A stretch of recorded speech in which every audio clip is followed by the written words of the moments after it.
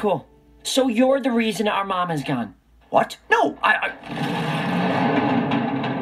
Guys? You built her a crazy dangerous super rocket, which she stole early. Then you encouraged her to keep flying through a cosmic storm? You could have called her down. There were too many variables. Now, boys, you don't know. And you're the richest duck in the world. Why didn't you send up more ships to look for her? I spared no expense. Yeah, right. Cheap old Scrooge probably bailed as soon as it put a dent in his money bin.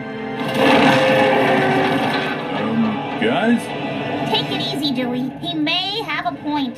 Even if gifting an experimental rocket to a mother of three was clearly a terrible idea. This is a family matter. You are not family. See here, McDuck. You will not speak to my granddaughter that way. You will not speak to me that way. None of you. After everything I do for you, you're all nothing but trouble. Guys! This is your captain speaking. We are falling. Wait, what?